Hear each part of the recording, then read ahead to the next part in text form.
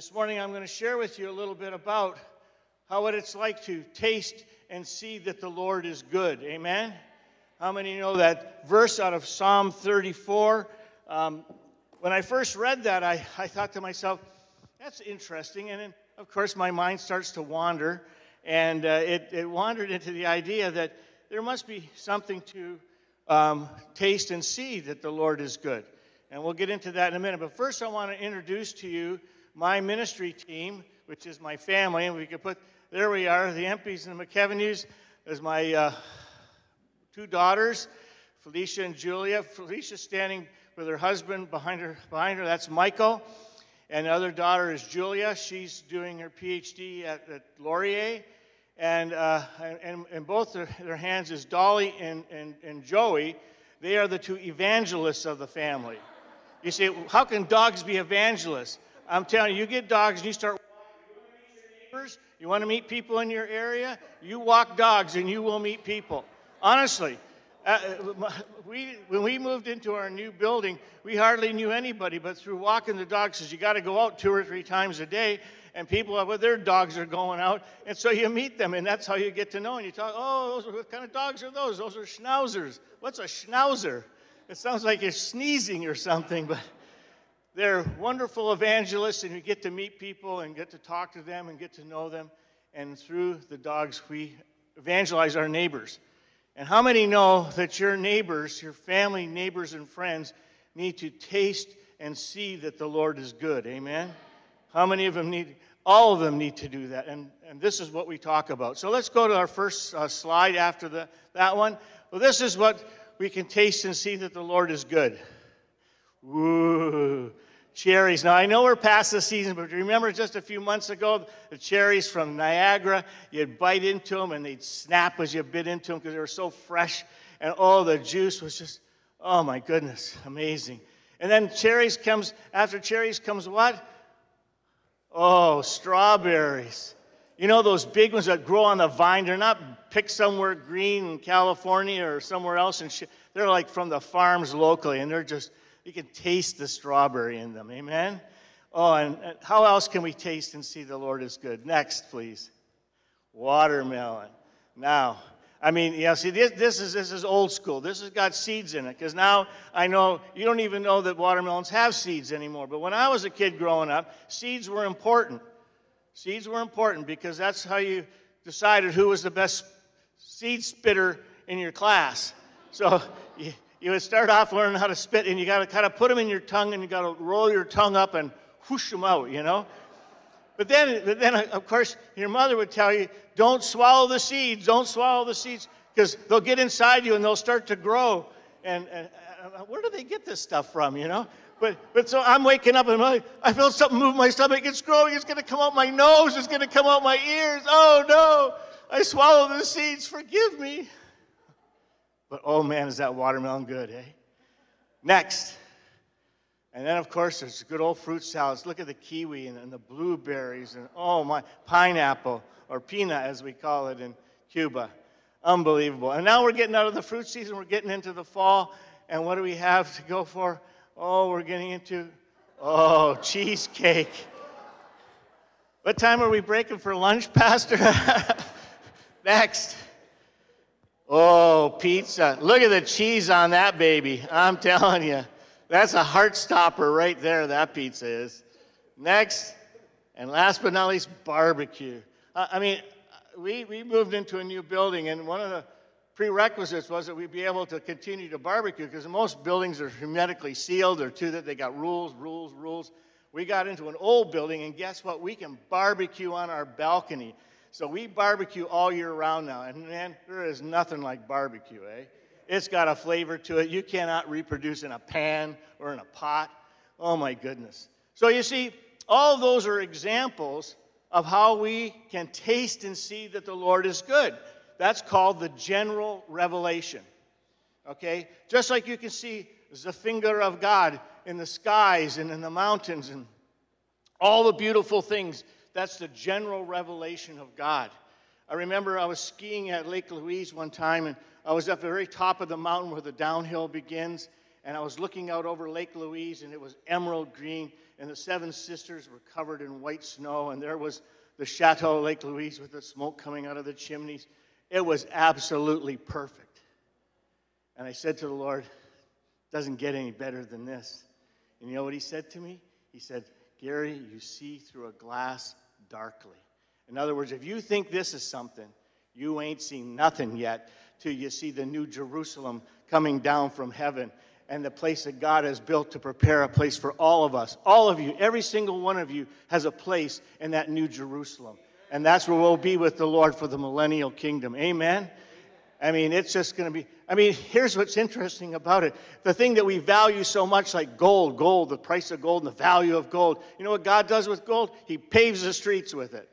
You know, walk on it. That's how important it is in God's kingdom. It ain't worth nothing. Pave the streets with gold. So here we are looking at that general revelation that we see all around us all the time. And then through the food and all the wonderful gifts that God has given to us, we can taste and see that the Lord is good. It smells so good. It looks so good. It makes us hungry. But we live in a hungry world. World that's empty and void inside. That place inside of every human being that yearns to be filled.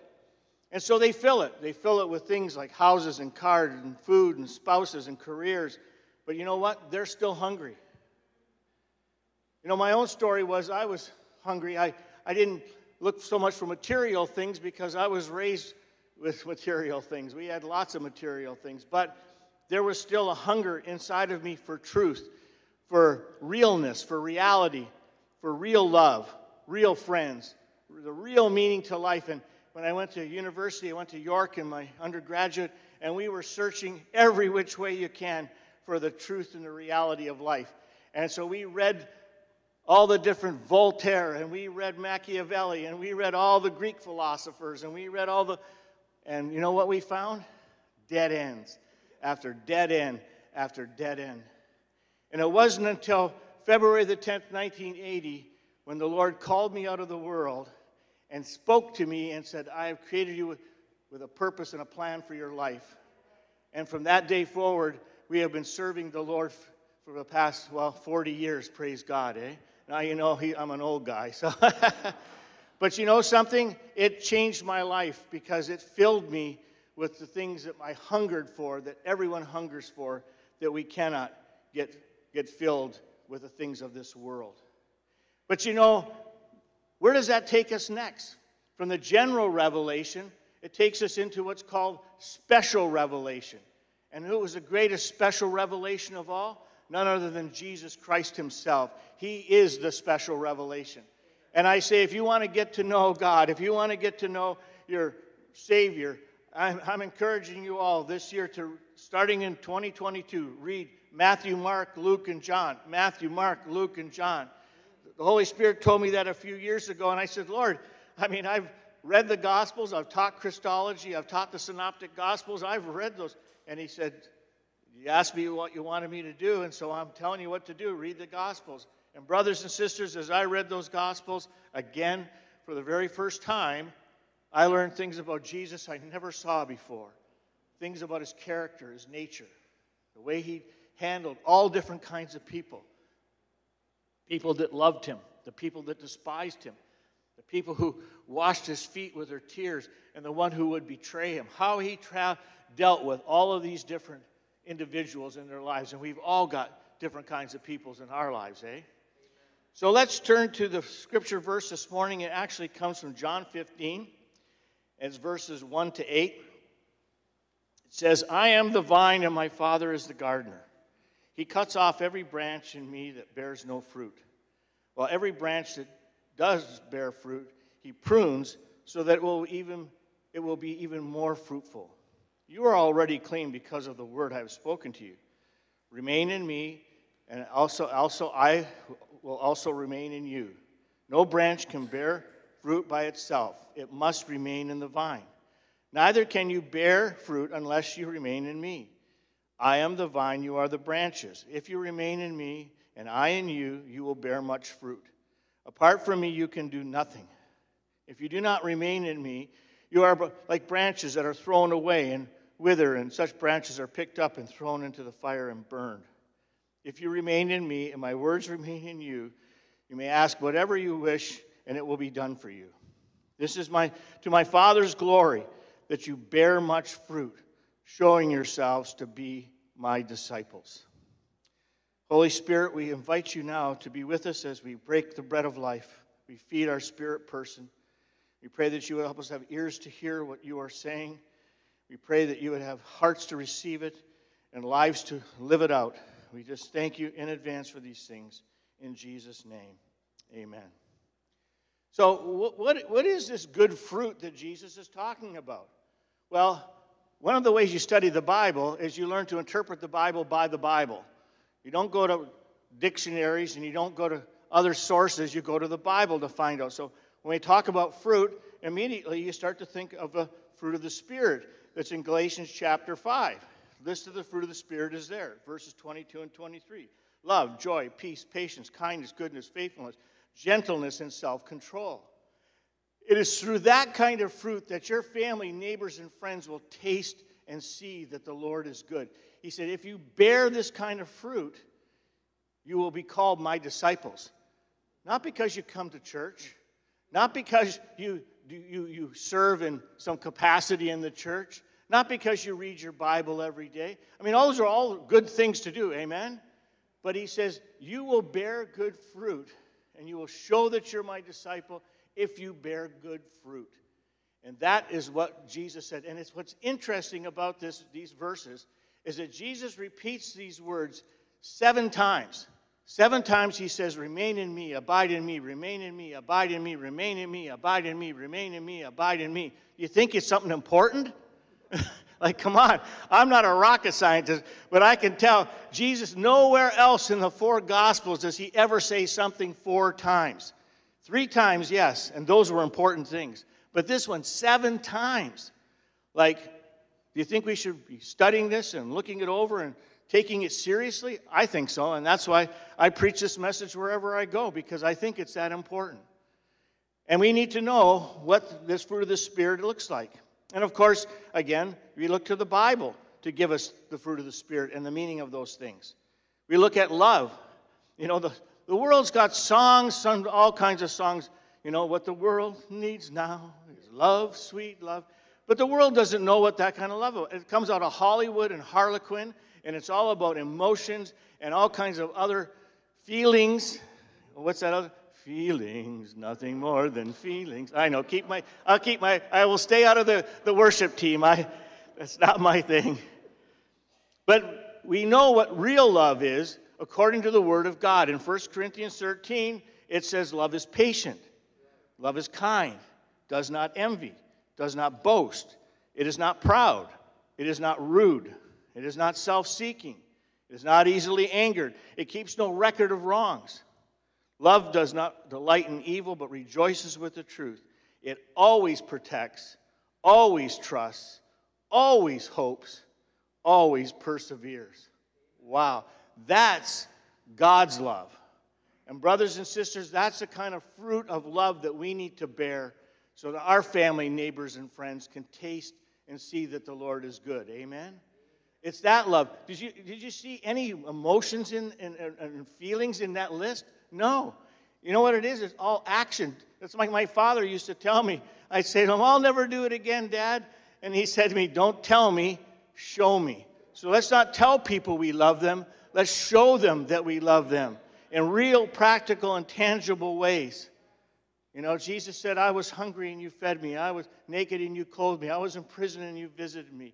And they said, when do we do this, Lord? And he said, whenever you've done it to the least of these, you've done it unto me. When we love in practical and tangible ways like that, that's when our family, neighbors, and friends can taste and see that the Lord is good. Every one of us has neighbors. We have a number of elderly people in our building, and most of them are alone. Most of them have family that are far away or they never hear from. And, you know, every time we get on and off the elevator, I say, God bless you. God bless you. And like their faces light up just at a simple God bless you. And ways to reach out to them. And we're praying for that opportunity to do that as we get to be known. And we come out of COVID, and you can take your mask off if you're not afraid of what's underneath that mask. So there's practical and tangible ways that we can demonstrate our love. Then, of course, there's God's love that never fails. It's not based on emotions. It's not based on feelings. Then there's joy. Oh my goodness, how much do we need joy right now, eh? This has been a hard time. And the Bible says that we have joy unspeakable and full of glory. Our joy, again, is not based upon our circumstances. Our joy is based upon who we are and whose we are. Our joy comes from that. No matter what you're going through in your life, no matter what your circumstances are, the joy of the Lord is our strength. Amen? And that's the kind of joy that our family, neighbors, and friends need to see in us. They need to see us bear this kind of fruit because they don't see it anywhere else. How can they taste and see if the Lord is good if we're not bearing good fruit? And then the fruit of peace. Oh my goodness, how many households need peace? One of the things in pastoral ministry you just walk through is so many families that are literally at war with each other. Families that were broken and battered and bruised, and young couples. I mean, I think the devil's just going after young couples in a special way, and I pray for you every day, young couples. You know, I was just talking with your son there, and he's talking about having 2 kids in diapers, and I'm going, brother, I tried to forget about that. But it's young couples are under attack because the family is the core of God's way of demonstrating his love in this world. And is it easy? No, it's hard work sometimes. Sometimes we got to say, you know, and I want every guy in this room and online to repeat after me, I'm sorry. Okay, guys, come on. You can say it with me. I'm sorry. Good. Just remember those words and you'll have a good marriage. Just every time anything happens, you say, I'm sorry. Whether you mean it or not. The words are important. Now, you should mean it. Eventually, you'll come to mean it. Eventually, you'll come to mean it. But just say it because it's so important to let not the sun go down on your wrath. Amen? So we want peace. Not anxious about the day and the life and the future. We don't have to be. We serve the King of Kings and the Lord of Lords. Peace that passes all understanding. In other words, it makes no sense. You're going through heck at work. You're going through a hard time in your family. You're going through difficulties, but you have peace because your peace is not based on your circumstances, as I already said. We need to have that kind of peace in our lives. Amen? And the Bible says, blessed are the peacemakers, for they shall be called the sons and daughters of God. That we are to be peacemakers in our families, be peacemakers at work, be peacemakers in our neighborhood, where sometimes there's some real challenges going on with people from different backgrounds and races and kindreds and tribes and tongues. We need to be peacemakers in our neighborhood. We need to learn to be content. Oh my goodness, there's a hard one. When everything around you is telling you more, you need more. We need to be content with what God has given us and not be envious of other people. Not be envious of our neighbor or our brother or our sister because they got a new job or they got a new car. But we can be content with whatever we have. You know where I've learned that lesson the most? Is in my ministry in Cuba. Those people have nothing. And they are content in the Lord.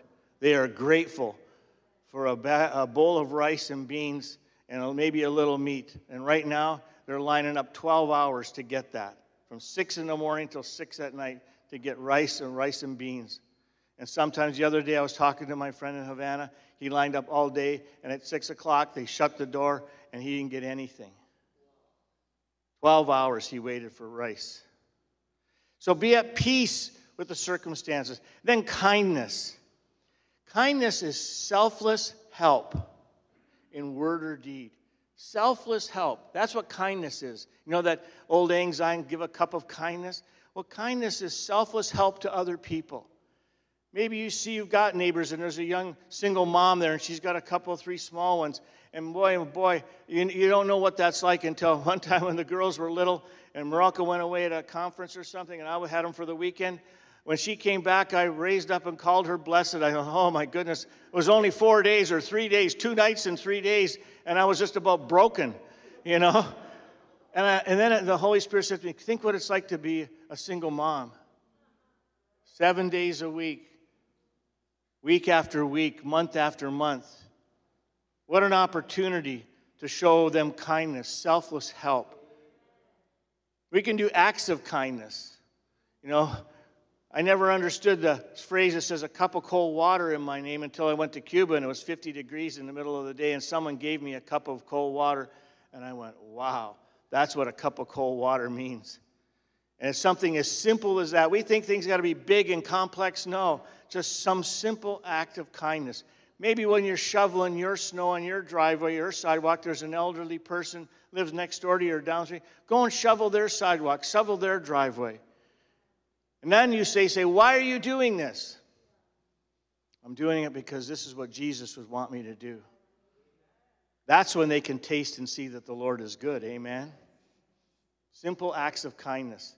In Cuba, they have a thing they call it paella evangelism. How many knows what paella is? It's a big dish with rice in it, and they put, literally, it's all leftovers. It's whatever's left over, little fish, little meat, little this. You got to have some of those sausages in it and some saffron to turn it all yellow. And then they take that paella and then they go in their neighbors and, hello, we want to share our paella with you. And they go, what? 'Cause they've been lining up for 12 hours to get food too. And they go, why would you share the food that you waited so long to get with us? And they will say, because this is what Jesus would have us do, to be kind to our neighbors, our families and friends. And brothers and sisters, you can preach the Bible till the cows come home, but an act of kindness like this, a little paella evangelism, that's what changes lives. Now they're open to your gospel. They want to know, why would you do this? Well, because Jesus changed my life. We sang the songs about how he has provided and looked after us, amen? And then we need to share it with other people. Goodness, the fruit of goodness. Do the right thing even when it costs you something. Ooh, I'm going to say that one again, eh? Do the right thing even when it costs you something. It's a special kind of goodness. I'll tell you, give you an example. When I was in business before ministry, I had a van that we drove all over the place and we put stuff in. And I needed snow tires. So one of my customers said, well, I know where to get snow tires. And I said, that's great. I said, if you can do that, I appreciate it. And he goes, well, here's the cash price. And he said, and I said, well, I appreciate that, but I'll render unto Caesar the things that are Caesar's. In other words, I'll pay the tax. I'm not going to do it under the table. And he looked at me and he goes, are you weird or something? And I said, no, just. And I was doing business with this guy, so I was being very careful about my witness and how I handled it. About 3 months later, I get a call from him. And he says to me, Gary, he said, I understand that you're a Christian. I said, I am. And he goes, a lot of people say that. He said, but that time when you bought those tires and you paid the tax on that because that's the right thing to do? He goes, man, you put your money where your mouth is. He said, I'm sick right now. Would you come and pray for me? Do the right thing, even when it costs you something. That's what spoke to that man. He was a businessman, and the money meant something. And when I put my money where my mouth was, all of a sudden, his heart opened, and he said, could you come and pray with me? I'm really sick. And we did, and we thank God for that. In the Bible, it talks about going an extra mile. If someone says, a Roman soldier asks you to carry their stuff, you had to do it by law for at least a mile. And what Jesus was saying was, even go an extra mile. You want your testimony to mean something? It says, not only give him your coat, but give him your cloak also. Costs you something. Goodness costs something. It's not cheap. We don't serve a God of cheap grace. Read Dietrich Bonhoeffer's book, The Cost of Discipleship, and he talks about cheap grace. And brothers and sisters, there's a lot of cheap grace going on out there. It's not the real deal. Then there's faithfulness, going the extra mile. That's the friend that sticks closer than a brother. Even when times are tough and difficult with somebody, you walk with them through the valley of the shadow of death. Literally. That's when they need us the most. And let me tell you, it's not just at the time that maybe their mother, father, sister, brother, or spouse is dying, but it's after. I always put it in well, back in the day it was called a Palm Pilot. You wouldn't even know what those are. But that was the first electronic calendar that we had, and I could program it. And in 3 months and in 6 months, I would contact them to see how they were doing. And many times I got this response like, God just sent you, didn't he? I go, really? No, it was really Palm Pilot, but, but they needed a call from someone to encourage them. Because everybody's around at the beginning of the funeral and a few days and weeks after, but everybody's life goes back to normal.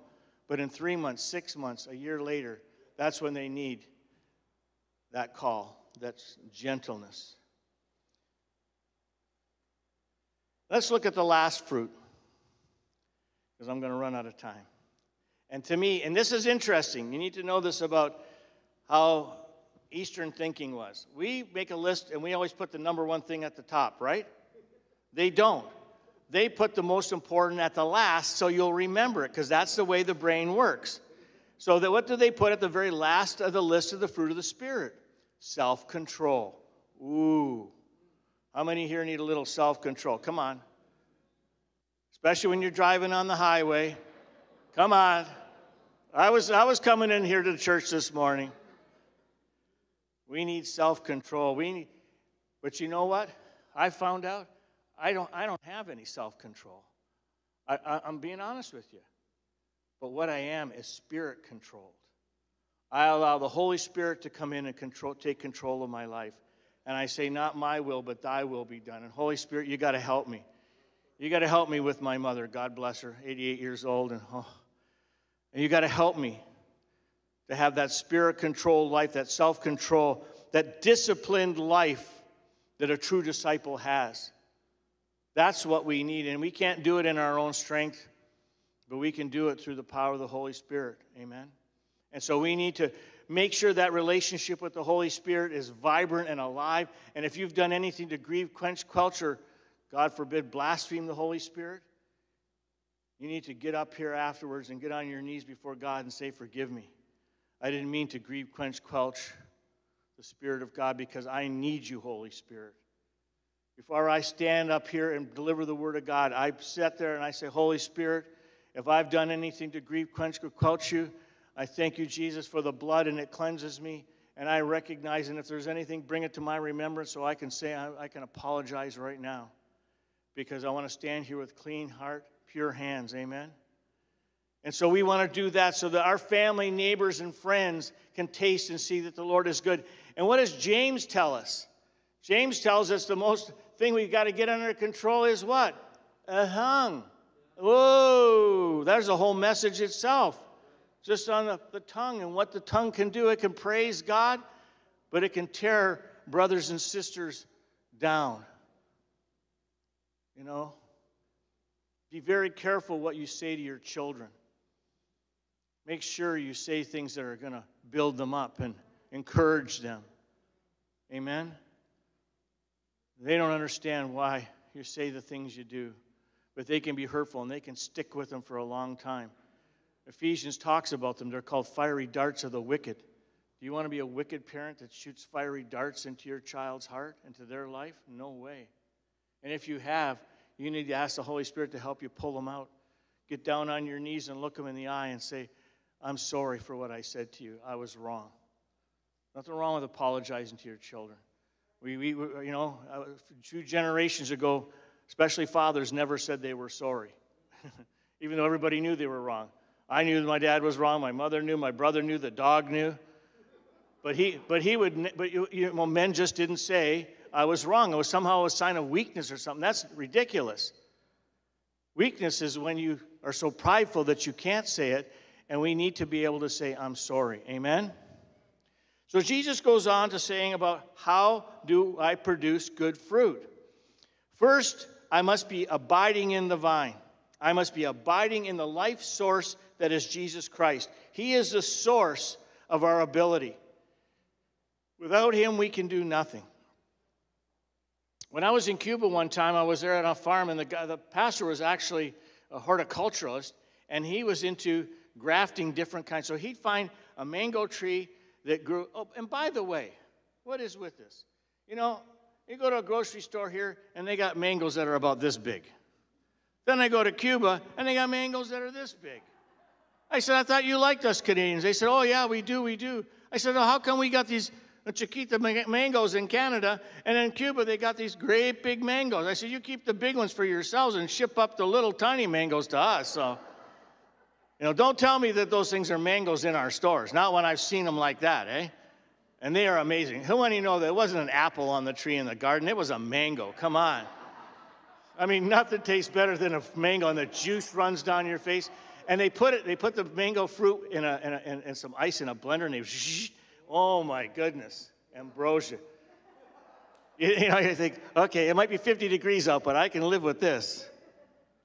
So we must abide in him. We must be grafted into him. And so what this horticulturalist did, because some trees are really strong in their roots and in their trunk and their branches, but they produce 𝐒𝐞𝐞 mangoes, eh? So he would find the mango tree that produced the big mangoes, and he would take a branch off of it, and he would shave it down, and then he would take his machete out, and he would whack the other mango in the branch and put a big gash into it, deep enough that it went right down to the core where all the sap and everything, the life was flowing, and he would stick it in there, and then he would take and he would wrap like a gunny sack or rat around it and around it and around, and then he poured wax over the whole thing. And then he came and he said, here's what I did about 3 months ago. And he broke the wax off and took off the binding.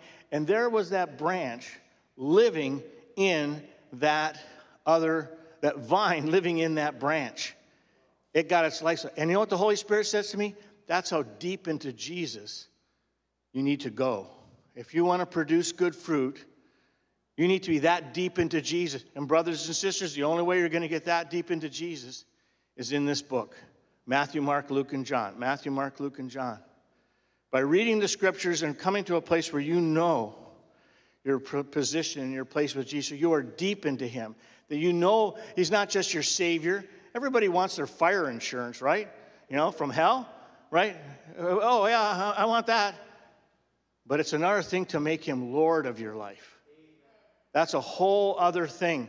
And that's what he's talking about here. Jesus says, if you want to abide in me, if you abide in me deep enough, if you are truly abiding in me, you will produce good fruit, and then you will be called my disciples. Ooh.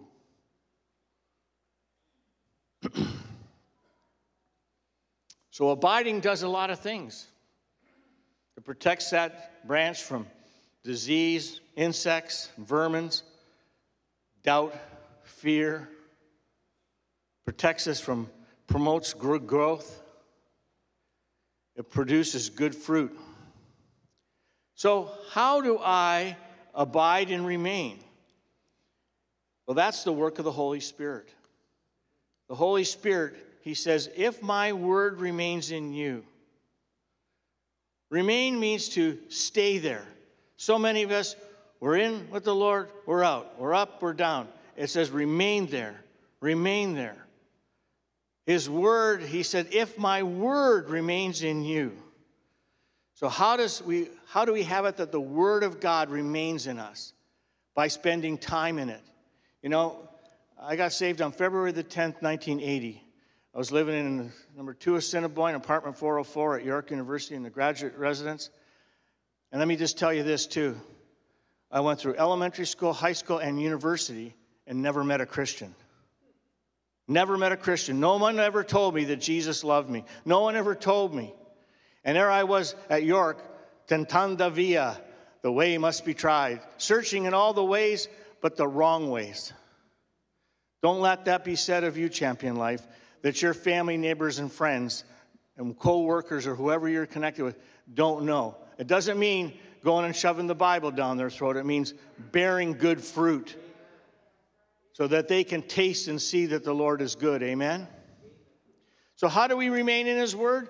Well, we read it, we listen to it, we study it. His word, in his word, it is him. You got to understand, all other books are books. This is not just a book. This is a physical manifestation of God himself. Just as the burning bush was, just as the other examples in the Bible of manifestations of God, this is it for us. This is where it says in John, in the beginning was the Word was with God, the Word became flesh. When we read this book, when we make it part of our life, this changes us. Why do you think the devil and your flesh, your fallen nature, doesn't want you reading this book? Well, I was going to read, but you're tired now. Your flesh is going to your spirit. You're tired now. It's too early in the morning. It's too late at night. All kinds of excuses not to read this book. But let me tell you, if you knew that you were going to die if you didn't read it, you'd be reading it. And let me tell you, if you don't read that book, you will die spiritually. And you will not remain in him. Become part of a Bible study. I know that's one thing, and that's what's built Champion Life over the years is the small groups, and that's what connected us in the beginning because we were both reading Brother Cho's book on small groups, and it was one of the very, very first books, and we were the first few pastors that were doing. I was doing it at Mississauga Gospel Temple, and Jerry was doing it at Jesus First, and we connected and went, wow, because this is the way you got to get people into it. You can't expect them to do it on their own all the time. We need each other. Amen? We need each other. Then we want to memorize the scripture. It says, I will memorize and I will meditate upon your word, O God, so that I will not sin against you. You need to memorize scripture. And here's my favorite. This got me through all my education. God has not given me a spirit of fear, but of love, power, and a sound mind. And whenever I would feel the spirit of fear coming upon me when I was studying or writing an exam or whatever I was doing, I would start to say that verse. I would mutter it. That's what meditate means, to mutter. The Eastern mysticists, they mutter some Ramadan ding dong. And we memorize and we meditate on the Word of God. Okay? So we memorize and we meditate upon the Word of God. Another way to remain in him is in prayer. Prayer is an important part of our relationship. And prayer is not just sitting there with your list of all the things that, you want from God to do for you. Sometimes you got to sit there and listen and wait for God to speak to you. Amen? And if you got the Word hidden in your heart, that's how he'll start to speak to you. It's through his word. He'll start bringing scripture verses to your remembrance. You're going, where's that coming from? That's the Holy Spirit bringing that scripture to your remembrance so that you can remain in him. We remain in him in service. Talked about that already as part of the fruit, how we serve the Lord in various capacities. It doesn't matter what age or stage you're at. I remember my grandmother, my paternal grandmother, she was in her 80s, and she's going to the seniors' home to push the library cart and the tea cart around the old folks' home. I said, Grandma, you're older than most of these people here. She goes, oh, dear, but they're not well. 80 years old, and she's still pushing the tea cart and the library cart around the seniors' home. Come on. No matter what age or stage you're at. And it doesn't matter if you're bedridden. You can get in and you can pray, pray, pray. You can serve his kingdom. We remain in him in worship. How wonderful the opportunity to worship here on Sunday morning. But you know what? We can worship him throughout the week. You got a commute you're doing, put your buds on, turn up some worship music, and boy, and all of a sudden, I've had it sometimes, I've had the thing going in my car, I start to weep, I got to pull off the road because I can't drive, because the Spirit of the Lord has come upon me and I can't drive anymore, I got to pull over.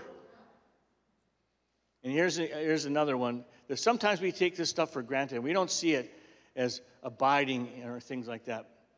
It's fellowship. Brothers and sisters, we need each other. I need you and you need me. Pastor Jerry has been such an encouragement to me in my ministry over the years. We need each other. There are no lone rangers. There's no lone rangers. We need each other. We need the accountability. Oops. Accountability? Come on. I'm accountable to God. No, we're accountable to each other. And we remain in him when we are connected to each other. Then he says in it, verse 2, he said, he cuts off every branch that bears no fruit, while every branch that does bear fruit, he prunes so that it will be even more fruitful. My grandfather had an orchard on his farm where I spent a lot of my younger life loving it. I didn't have to read Tom Sawyer. I lived Tom Sawyer. But anyway, in the fall, he would go out there with his pruning hook and that, and he would start to hack away branches off of these trees. Like sometimes they were almost like they were like a nub. And I'm going, Grandpa, you're going to kill the trees. He goes, no. He goes, this is how they're going to produce bigger and better fruit next year. And sure enough, he was right. Every year. And they were low enough that you could pick them. They weren't 30 feet high, producing itty-bitty plums like that. They were about 10 feet high, and they were producing plums like that. And so pruning was critical to producing good fruit. And a lot of these things that Jesus is talking about are in these agricultural terms because that's what people understand. And so he said, are you willing? Are you willing to let go of things? Are you willing to allow the Holy Spirit to speak through you, to change things in your life, to prune the dead wood? Now you say, okay, what's the dead wood? Well, let's go back to the scriptures. Again, in Galatians, it says, these are the fruit of the Spirit, but these are the works of the flesh. Sexual immorality, impurity, debauchery, idolatry, witchcraft, hatred, discord, jealousy, fits of rage, selfish ambition, dissensions, factions, and envy, drunkenness, orgies, and the like. Now, immediately everybody's going, well, I don't know, debauchery and orgies and all that sort of stuff. You know the two things that God hates the most in the Bible? If you read it over and over and over and over again in the Bible, he hates liars and he hates gossipers. And they're mutual, and gossip will kill a church, kill a fellowship, kill people faster than anything else. Gossiping, talking about somebody behind their back. If you haven't got the guts to say it to their face, and shut your mouth. Gossip. You know, these are the kinds of things that God wants us to prune out of our lives, but we can't do it on our own. We need to say, Holy Spirit, you got to help me. You got to help me overcome these things. You got to help me shut my mouth, bite my tongue. Like my father used to say, he said, Gary, you don't have to say everything that comes into your mind. You know, just, you can think about it, but you don't have to say it. So there's those external things. You know, I remember at a certain point in my early walk with the Lord, I said, well, Lord, I don't spit, smoke, swear, or chew, or hang out with those that do anymore. You know what the Holy Spirit said to me? He said to me, Gary, that's the obvious stuff. Like that list in Galatians 5. That's pretty obvious, most of that stuff. You know what he said to me? Now I'm going to deal with the intents of your heart. The intents, the intentions, the things that are in your heart. For out of the abundance of the heart, the mouth speaketh, and on and on and on. He says the little foxes that spoil the vine. It's the vain imaginations. It's those things that are in my heart that will come out. And so we've been working on changing my heart for the past 40 years. And we're still working on it. Just ask my wife. That's another point. If you ever want to know what's going on, what's really going on in your life, just ask your spouse. They'd be happy to tell you. You know, they're no problem, especially us guys, you know, because we think, just ask your wife, how am I doing? Have I got love, joy, peace, long-suffering, kindness, forbearance, mercy, and self-control in my life? Going to need some extra classes in marital. So there's a pruning out of all those obviously not good things. Amen?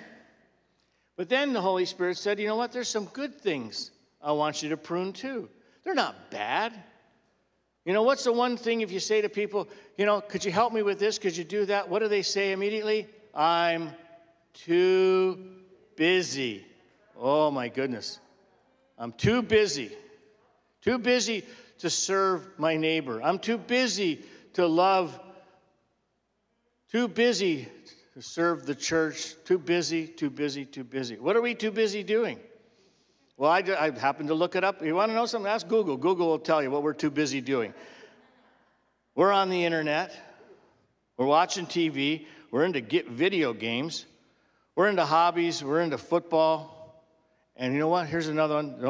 Don't yell at me for this one. Sometimes we're too busy doing church stuff. Your family, neighbors, and friends don't even know you because you're too busy at the church because you never spend any time with your family, neighbors, and friends. You can be too busy doing that, and that's not good either. So sometimes the Lord will say, you know what? I want you to give up. Let's fast the internet for a month. He didn't really say that, did he? Well, he didn't mean it.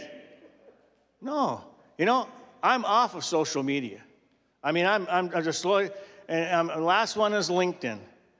And I'll tell you what put it for me was, all I did is I went into my family Facebook page, and I put on that picture that you saw up there because we added Michael to the family. Next thing you know, I got 186 somebodies, and I don't even know who these people are. And I said, that's it. I don't have 186 friends anywhere. I mean, if I got 4 or 5 friends, I'm lucky. Jerry, you're one of them, so I'll keep you. I'll keep you. But for the rest of them, forget it. So we got to learn how to even prune good things, to make time for our family, neighbors, and friends. Make time that we can abide and remain in His Word, that we can produce good fruits. Amen? So that's, how do we prune? Well, step one is we need to recognize that our need for change, that there are areas of our lives that sometimes are a little out of control, the bad stuff and the good stuff. Step two is recognizing that only God can change us. We can't change ourselves. We need the help of the Holy Spirit with everything. If we believe that we can change ourselves, then we deceive ourselves, and we have not the truth of God in us. That's what the Bible says. We're self-deceived if we think we can do it on our own. Holy Spirit, come. We need to have a willingness and a desire to change. We need to say, I need to change. I need to be producing and bearing good fruit. So obviously there's some things I need to prune out of my life. You need to be willing to do it. So we have to ask ourselves this morning, what kind of fruit am I growing in my life? Am I growing the big mangoes of love, joy, and peace, or am I growing those itty-bitty ones? And sometimes those itty-bitty ones are sour. They don't taste real good. What kind of fruit am I producing in my life? Is it good fruit where my family, neighbors, and friends can taste and see that the Lord is good? And when they encounter me, they feed themselves on the love, joy, peace, long-suffering, forbearance, kindness, mercy, and control fruit that we're producing in our lives? Or is it bitter and sour and oof? Or is it like my grandmother? Oh, don't jump. My grandmother wasn't. She had this bowl of fruit on the table. Absolutely perfect stuff. I mean, the banana was yellow and the apple was red and the pear was green. And as a little kid, I remember looking at it going, oh, man, I've never seen fruit like that. And when I crawled up onto the table and I picked it up and I bit into it, and guess what? It was wax. It was a fake. My grandmother put fake fruit on the table. How could she? But brothers and sisters, sometimes we produce fake fruit. We say we love. We say we have joy and gentleness and kindness and mercy, but it ain't real. Because you can only produce the real thing if you abide in Him and you remain in Jesus. Amen? So today, last slide, I kind of got lost with the slides, but the last slide asks these 3 questions. It says, first of all, am I grafted into Christ? In other words, have I made Jesus Savior of my life? Have I made Him my all in all? Am I feeding off of the life that Christ has for each and every one of us? Am I grafted into Christ? Am I born again? The next one is am I abiding in Him? In other words, am I remaining in Him? Am I remaining in His Word? And am I keeping that in the forefront of my life so that I'm feeding every single day and He is feeding my spirit and keeping me alive so that I can produce good fruit?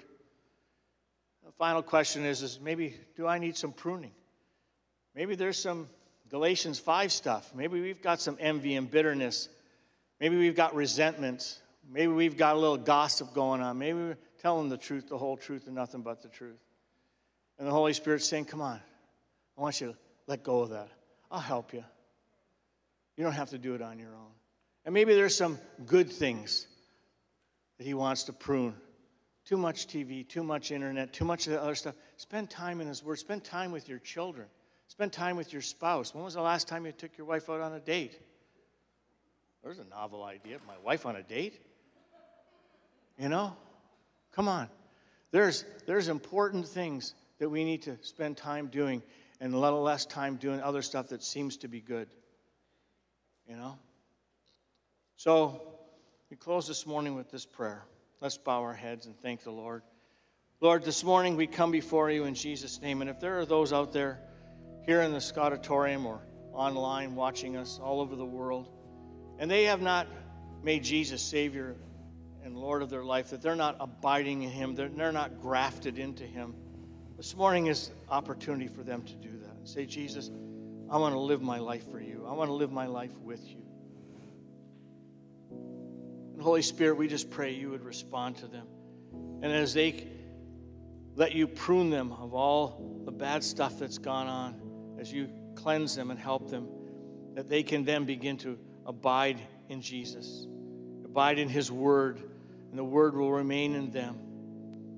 And there are those of us, Lord, who need to abide, who need to remain, not just a little here and a little there, but all the time abiding and remaining and abiding. Just as Jesus said 7 times in this passage. Finally, Lord, if there's things in our lives, areas of our lives that need pruning, we ask you, Holy Spirit, to bring it to our remembrance, to show us the things that we need to prune. And Lord, most of the time it starts with our tongues. We need to prune the tongue and speak the words of life. We just thank you, Holy Spirit, for your help in identifying those things. Help us to be willing to let them be pruned, let them be taken out of our lives, so that we can produce good fruit, so that our family, neighbors, and friends can taste and see that the Lord is good. And all God's people said, amen.